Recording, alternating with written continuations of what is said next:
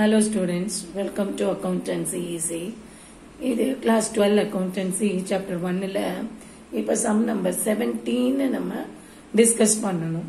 17 எப்படி கொடுத்திருக்கு? From the following details of package, prepare trading profit and loss account and balance sheet. இது வரைக்கும் நம்மளுக்கு debtors account prepare பண்ணுங்க, creditors prepare பண்ணுங்க, bills receivable, bills payable இப்படிதான் வந்தது. இப்போ நம்மளுக்கு trading profit and loss accountம் balance ஷீட்டும் prepare பண்ண சொல்றாங்க.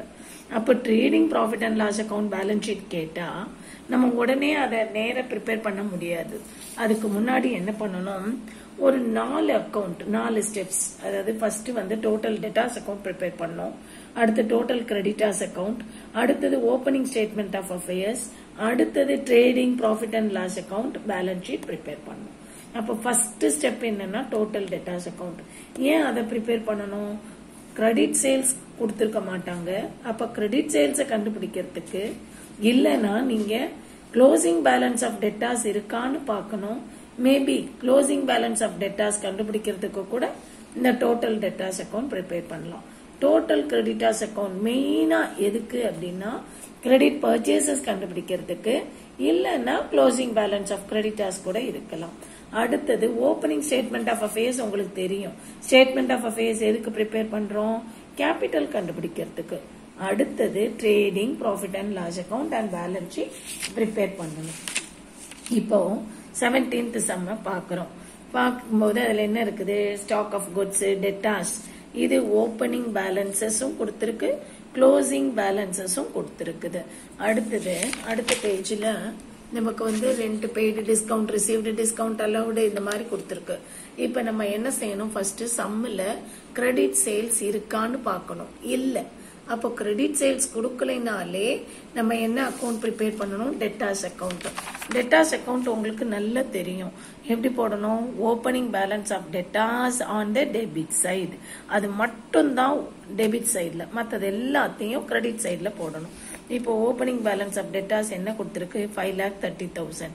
இது to balance B by D. Debtors opening balance debit side, ஏன்னா இது அசர்ட் அப்படி எழுதிடணும். அடுத்து க்ளோசிங் பேலன்ஸ் எங்கன்னு நம்ம சொல்லியிருக்கோம்? கிரெடிட் சைட்ல. எப்படி எழுதலாம்? ஓப்பனிங் பேலன்ஸுக்கு ஆப்போசிட் சைட்ல கொஞ்சம் இடம் விட்டுடுங்க.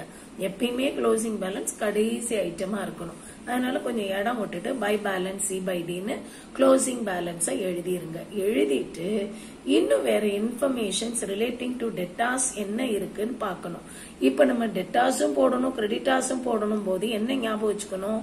டிஸ்கவுண்ட் அலவுடு வந்து டெட்டாஸ் அக்கவுண்ட், டிஸ்கவுண்ட் ரிசீவ்டு வந்து கிரெடிட்டாஸ் அக்கவுண்ட். இது ஞாபகம் வச்சுக்கணும். இப்ப நம்ம சம்மில் பாக்குறோம். Opening balance of டெட்டாஸும் closing balance of debtors எழுதிட்டோம். அடுத்தது டெட்டாஸ் ரிலேட்டட் டிஸ்கவுண்ட் அலவுடுன்னு இருக்கு. அப்ப இது எங்க வரணும்? By discount allowed. Cash received from debtors இருக்கு, பை கேஷ் ரிசீவ்டு. அவ்வளவுதான் கொடுத்திருக்குது.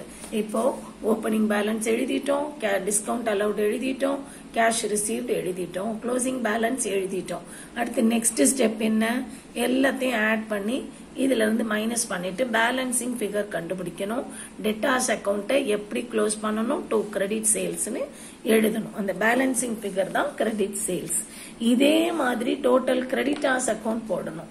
அதாவது சம்மில் கிரெடிட் பர்ச்சேசஸ் கொடுத்திருக்காங்களான்னு பார்க்கணும். கொடுக்கல அப்படின்னா நம்ம கிரெடிட்டாஸ் அக்கௌண்ட் ப்ரிப்பேர் பண்ணணும். கிரெடிட்டாஸ் அக்கௌண்ட்ல opening balance on the credit side, opening balance on the credit side, அது மட்டும் தான் கிரெடிட் சைட்ல வரணும். மற்ற இன்ஃபர்மேஷன் எல்லாம் டெபிட் சைட்ல. அப்போ இப்போ கிரெடிட்டாஸ்ல ஓப்பனிங் பேலன்ஸ் எவ்வளவு கொடுத்திருக்குன்னா 3,70,000. இதை எப்படி எழுதணும்? By balance B by D. இது க்ளோசிங் பேலன்ஸ் எப்படி எழுதணும்? ஆப்போசிட் சைட்ல to balance C by D. First by balance B by D, opposite சைட்ல to balance C by D. Last ஐட்டமா எழுதிட்டோம். அடுத்தது கிரெடிட்டாஸ்க்கு என்ன இன்ஃபர்மேஷன் இருக்குன்னு பார்க்கணும். இப்போ கேஷ் பெய்டு டு கிரெடிட்டாஸ் இருக்கு. இது என்ன செய்யணும்? To cash paid. Discount received, இது என்ன செய்யணும்? To discount received. அதாவது கேஷ் இருக்கிற இடத்துல தான் டிஸ்கவுண்ட் வரும். இப்போ கேஷ் வந்து டெபிட் சைடுனா இந்த டிஸ்கவுண்ட்டும் இதே டெபிட் சைடு தான் வரும். இங்க பாத்தீங்கன்னா கேஷ் கிரெடிட் சைடுல இருக்கும், டிஸ்கவுண்டும் அதை ஒட்டி தான் வரும். நீங்க டிஸ்கவுண்ட் அலௌட் இங்க, டிஸ்கவுண்ட் ரிசீவ்ட் இங்க ஞாபகம் வச்சுக்கோங்க. அப்புறம் நெக்ஸ்ட் இதை வந்து பேலன்ஸ் பண்ணணும். அந்த பேலன்சிங் ஃபிகர் தான் கிரெடிட் பர்ச்சேசஸ். இப்போ ரெண்டு அக்கௌண்ட்டும் ப்ரிப்பேர் பண்ணிட்டோம். இப்போ first total debtors account prepare பண்ணி கிரெடிட் சேல்ஸ் கண்டுபிடிச்சாச்சு. டோட்டல் கிரெடிட்டாஸ் அக்கௌண்ட் ப்ரிப்பேர் பண்ணி கிரெடிட் பர்ச்சேசஸ் கண்டுபிடிச்சாச்சு. நெக்ஸ்ட் ஸ்டெப் என்னன்னா ஓபனிங் ஸ்டேட்மெண்ட் ஆஃப் அஃபேர்ஸ். இது எதுக்கு? ஓபனிங் கேபிட்டல் கண்டுபிடிக்கிறதுக்கு. சோ சம்ல நம்ம ஓபனிங் கேபிட்டல் இருக்கான்னு செக் பண்ணிக்கணும். ஓபனிங் கேபிட்டல் கொடுக்கலைன்னா நம்ம வந்து இந்த opening statement of affairs prepare பண்ணணும். இப்ப சம்ல ஓபனிங் கேபிட்டல் கொடுத்திருக்கு. எப்படி கொடுத்திருக்கு பாருங்க, கேபிட்டல் ஆஸ் ஆன் 1/4 அப்படின்னு கொடுத்திருக்கு. அப்ப இது என்ன? Opening capital. அப்ப நம்ம opening statement of affairs prepare பண்ணணுமானா வேண்டாம். இப்போ என்ன பண்ணணும்? ட்ரேடிங் ப்ராஃபிட் அண்ட் லாஸ் அக்கௌண்ட்டுக்கு போயிடலாம். Trading profit and loss account உங்களுக்கு 11th கிளாஸ்லயே படிச்சுட்டீங்க. ஃபார்மேட் என்ன? 2 ஓபனிங் ஸ்டாக் எழுதணும், 2 பர்ச்சேசஸ், இங்க கேஷ் பர்ச்சேஸ், கிரெடிட் பர்ச்சேசஸ் தனித்தனியா இருந்தா இன்னர் காலத்துல எழுதி ஆட் பண்ணணும். பர்ச்சேஸ் ரிட்டர்ன்ஸ் இருந்தா மைனஸ் பண்ணிட்டு போடணும்.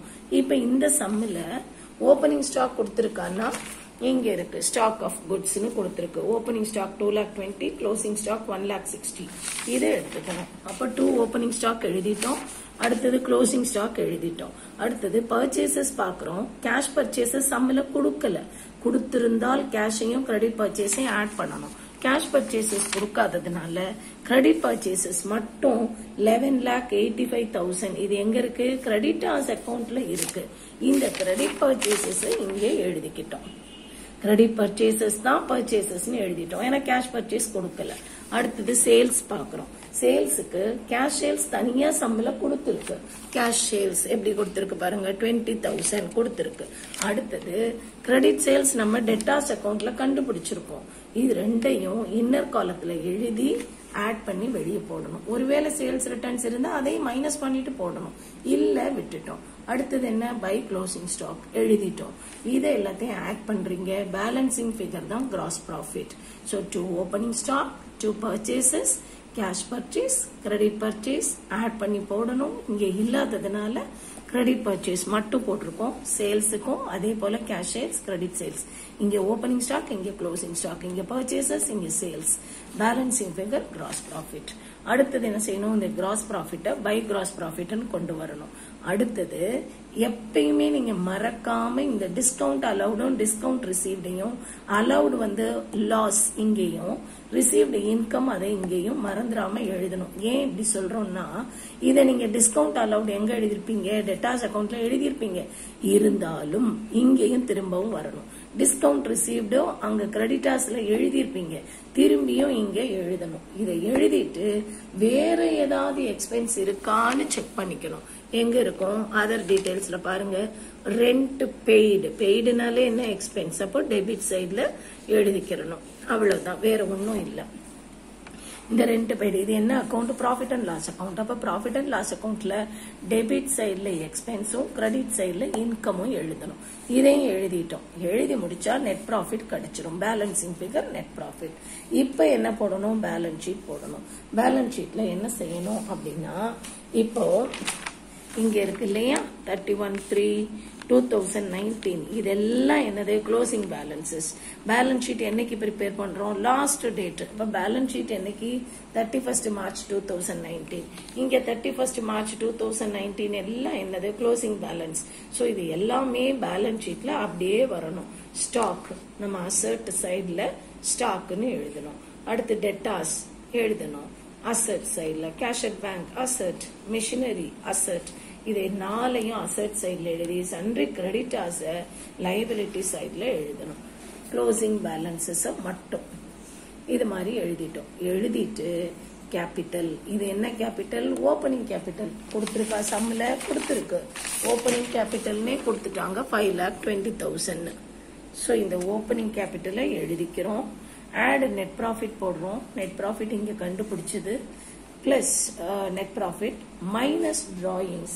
டிராயிங் சம்ல கொடுத்திருக்கான்னா கொடுத்திருக்கு. டிராயிங்ஸ் 1 lakh கொடுத்திருக்கு.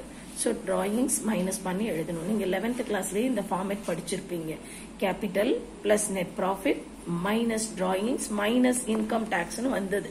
ஸோ அதே ஃபார்மேட் தான், capital plus net profit minus drawings எல்லாத்தையும் இங்க இன்னர் காலத்துல செஞ்சு வெளியில ஆன்சரை அவுட்டர் காலத்துல போடணும். போட்டுட்டு பேலன்ஸ் பண்ணீங்கன்னா பேலன்ஸ் ஷீட் டேலி ஆகணும், ரெண்டு பக்கமும் ஒரே ஆன்சர் வரணும். So your answer is right.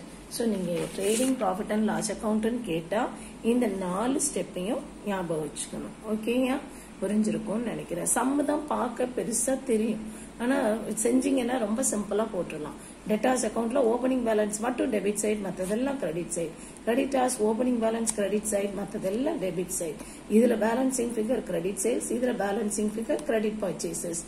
Opening capital கொடுத்திருந்தா இந்த ஸ்டேட்மெண்ட் ஆஃப் அஃபேர்ஸை ப்ரிப்பேர் பண்ண வேண்டாம். அப்புறம் trading profit and loss account balance sheet தான். ஓகேயா, தேங்க்யூ.